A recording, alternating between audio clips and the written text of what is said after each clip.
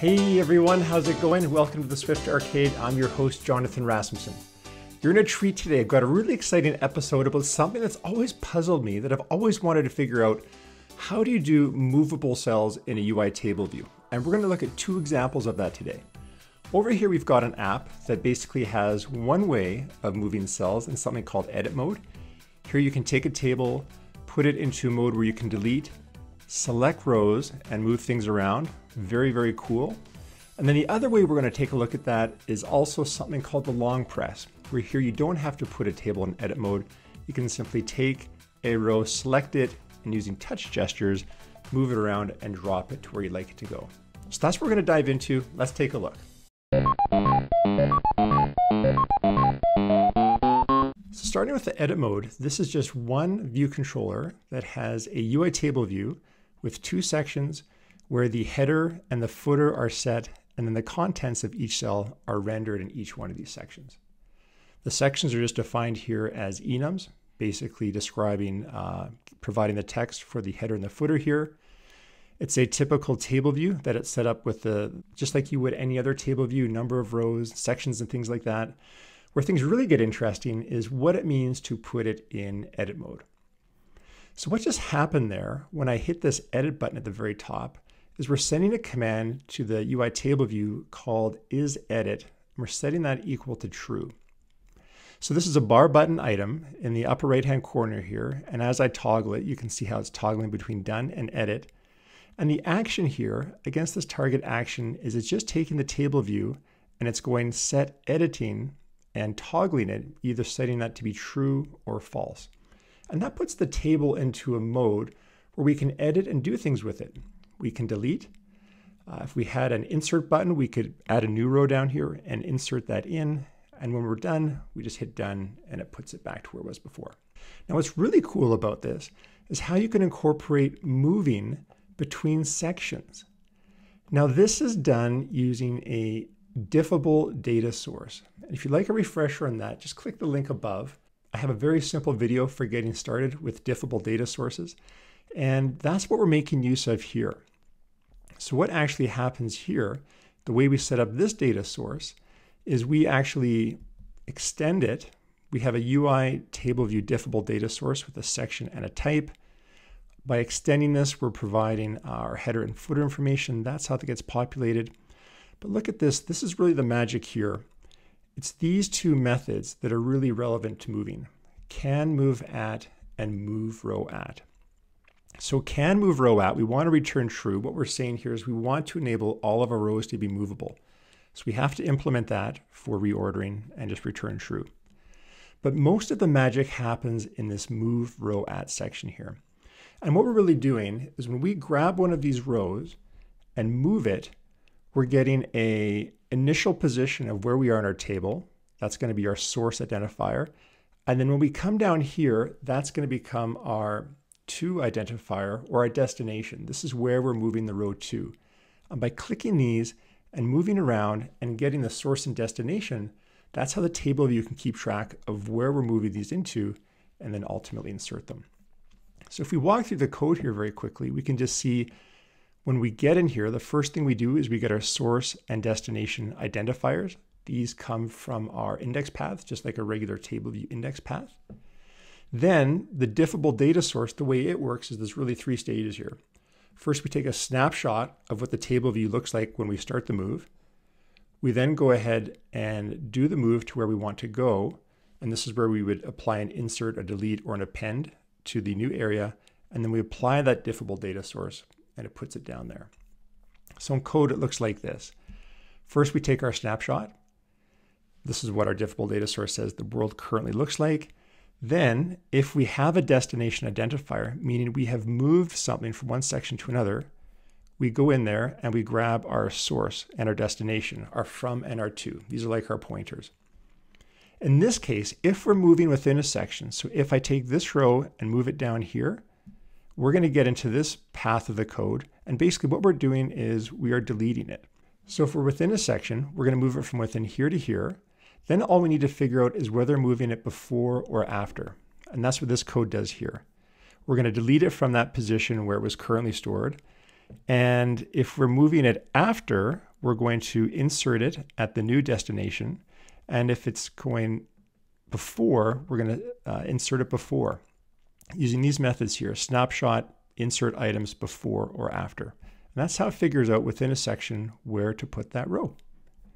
If we're moving between sections, in other words, if I take a cell down here and I move it down here, now we get into this path, we figure out again, what's our destination like in the next section. So this is basically where we get it from, our destination section here. We delete where it was, and then we append it to the new section below. So if I had a row up here and I was moving it down here, it would come down here, and that would be an append. And then once we have everything settled down, we apply our snapshot, and that's how it knows where to put it. So that in a nutshell is how delete mode works. You put the table in delete mode, you have pointers that keep track of where things are going, and if you're using a Diffable data source, you can use its append, insert, and snapshot to basically sort out where it is and ultimately render the table view back.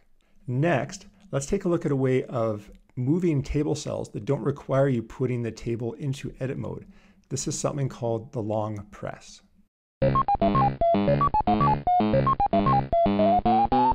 Long press is super fascinating because here we're not getting into an edit mode.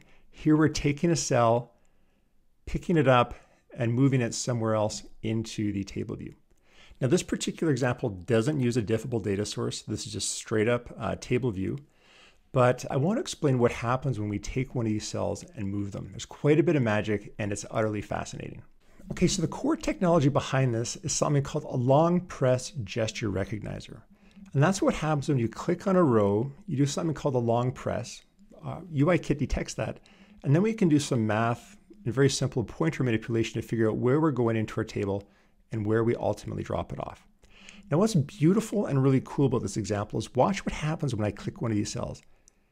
Notice how it changes. There's an animation that pops that cell up, changes the background, lets me move it around, and then drop it, and it animates back in. Now what's actually going on there when we take one of these cells is the gesture recognizer, first of all, figures out where we are in the table. It gives us a pointer to that. Then we take a snapshot of what that row actually looks like. So when we click like this, that is an image set in a view that we set back on the table view, but it's actually just an image that pops up. We then drag around this image, and because we're in a gesture recognizer here, we're continuously in a loop, and it's just figuring out where are you dragging this image, and it's animating. And when we finally land on our destination, it takes that image that's raised up, animates it back, and puts the table view back where it is. So there's a lot going on there, which is why I really wanted to do a very simple bare bones example of this, because it's really, really cool. Let's jump into the code now and see what this looks like. So here we're in a standard view controller, one I've called long press. I've got my data set up here, and we set this up just like a regular table view. Now here is where things get interesting. First, we need to add something called this long press gesture recognizer. You just take that, you give it a target action, a method that's going to get implemented when it detects a long press, and we add that gesture recognizer to our table view. Now here's where stuff gets really interesting. When we call that method, we do a whole bunch of housekeeping to figure out where we are. First of all, we figure out what's the state of our press. We figure out what's the location in our view. We figure out what's the index path, or where are we in our table. And then we do some basic housekeeping here just to keep track of what our snapshot cell looks like. I'll show you that in a second. Whether we're animating, and what our current initial index path is. So really the way this gesture recognizer works is it has various states. The first one we'll take a look at is begin. So this is very first when we start our tab here. Now when we come in there, we take a snapshot of this view and just basically build an image of that particular cell. And that's what's going on down here in this snapshot of cell. If we go down here, you'll see a whole bunch of iOS code that basically uses core graphics to take a picture of where we are, round the corner, change the offset, give it some drop shadow, increase the width a little bit. This is basically building a UI image of that cell. We then take that image, that snapshot, and we do some interesting things with it. For example, we take it, we center it on the cell where we are. We change its Y position a little bit so it drops there as you saw. We add it to the table view as a subview, and then we do a little animation. Here's that 0.25 second animation where we click this and over 0.25 we pop up. Here we're just changing the Y, making it pop. We're scaling it a little bit with this line here using a CJ affine transform, making it a little bit bigger. And we're changing the alpha just a little bit to 0.98. Then when it's finished the animation, we just animate it back. Once we're done, we animate back the original cell. We can hide the original cell behind it. And that's what's giving us this ability to move and drag it around.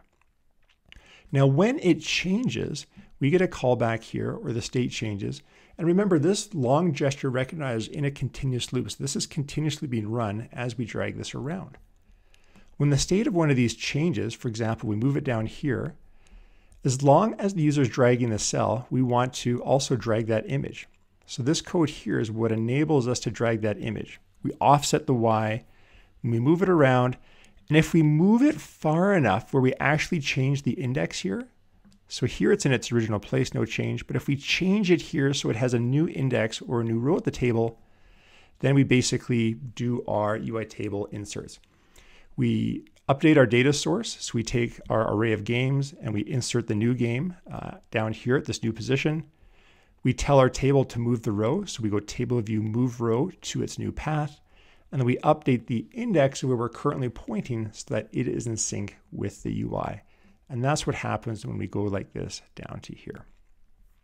And then finally, when we finish the animation, it either ends or cancels, then we just have to update the snapshot of where we are. So we take our cell, that snapshot cell, if we had it like this, so we're down here, and we animate it out basically. So we take it, we animate it out, we hide it, we bring in the original one, and that's what's going on down here. We fade out our cell, bring in the actual cell, and voila, we've got our animated view. Now I know there's a ton of code in there, and it's quite a bit of magic, and I really had to study and take a look at this for a long time to figure out what was going on. But it's a really powerful, elegant way, and you see this used all the time in iOS apps, whether it's the reminder and whether it's the weather app. I think it's a really cool example that just shows you how to do things like this, move them around, and if you want to have a more conventional means like this, you can also get into ed mode and work with that. But I encourage you to download the source code, play with it. I've tried to keep it as bare bones as minimal so you could take it and modify it to do whatever you want. But these are just some really fun examples to play with. They do take a little bit of studying to see what's going on, but they make use of some really cool technologies, Diffable data source, animations, and hopefully you can take these and do something really cool with them. Okay, well, hopefully that was helpful, everyone. Drop me a line if you've got any questions. Please take these and play with them, and have a great day. Okay, till next time. Bye-bye.